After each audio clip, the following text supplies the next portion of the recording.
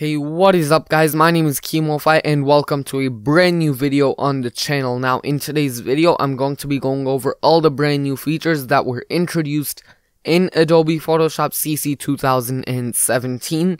This update came out 4 days ago on November 2nd. They introduced quite a few new features and they also updated old features. I'm going to be going over all of that in this video. With that being said, let's get started. So, before I show you all the features, I'm just gonna go ahead and launch Photoshop so I can go over all these features that I'm gonna be talking about. And now that I have Photoshop open, you can see I have the trial version, 7 days left in it. That's a standard trial length. So let's go back to Google Chrome. And all the pages I show in this video will be linked in the description. So if you want to learn more about it, check out those links down below.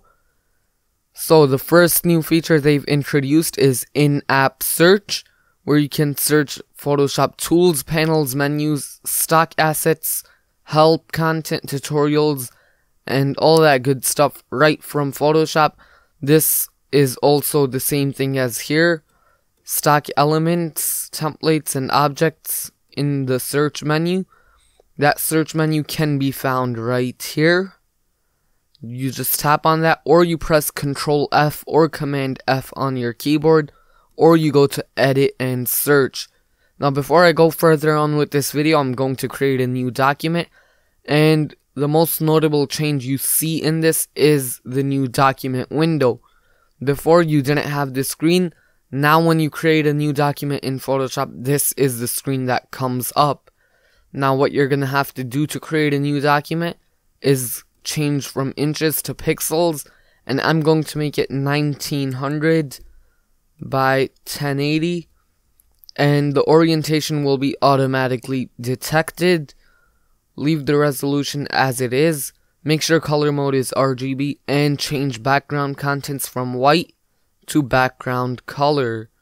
Once you've done all of that, you can just press create and it's going to create a new document. Now if you are used to the transparent document and you don't like the white background, all you have to do is tap this lock icon here on the layers panel to unlock the background layer. Tap right here to create a new layer and then select the white layer and right click and press delete layer, hit yes, and you're now here with a transparent layer, which people always use for graphic design. Next thing they introduced is Adobe XD.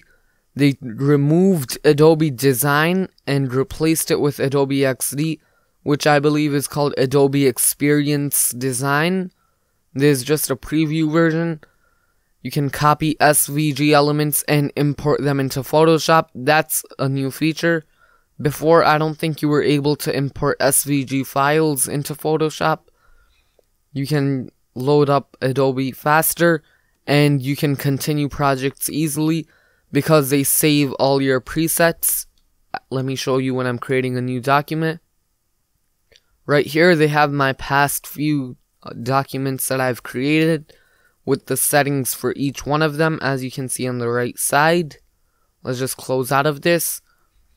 The next feature here I'm going to be talking about is the enhanced properties panel.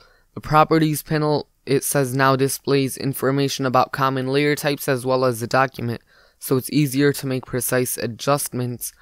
So I think you get the properties by right clicking and selecting properties from somewhere here. I think it's one of the grayed out options. I'm not too sure. I'm not really sure what the properties menu is anyways. Never really used it. Next thing is better overall performance.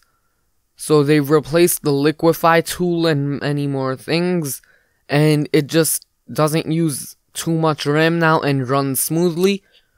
They do have much more features in their detailed summary. I'm just going to be scrolling down, skipping through what I've just talked about. Comprehensive search. Here they also have support for open, type SVG Fonts. So now if you download an SVG font, you can use that with Adobe Photoshop. Let's scroll down, and now they also have masking, which is something like that's known in Sony Vegas, I believe. Masking is basically when you're able to remove the background of an object or change it without using a green screen or anything. Before, if you wanted to do this in Photoshop, you used to need to use a pen tool, go around the whole object, then right click, press make selection, select the selection tool, right click again and press inverse selection, and then press delete. Now you don't have to do all that. You just use the mask tool.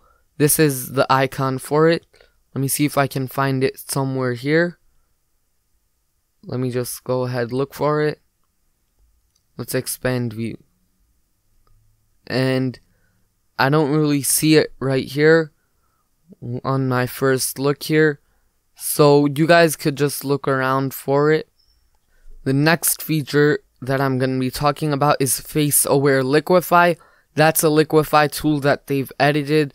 Now what you can do is like edit the eyes, make them bigger, make them smaller, change the height, change the width, change how much they're tilted by, all that good stuff. They've also updated the Creative Cloud libraries. I'm sure they added some nice stuff to it. And if we go down, they also updated Camera Raw, which I don't really use, so I can't say much about it. And all the way at the bottom, they have other enhancements, which are like, now what the other enhancements are is, so all the stuff that's blue here, that's what they've improved or updated, and all the green stuff is what they've added to Adobe Photoshop. So you can read about all of this here. They've also removed some stuff here, like it says what's changed. Design space, which I was talking about earlier, is removed. Mac OS X 10.9 is not supported anymore.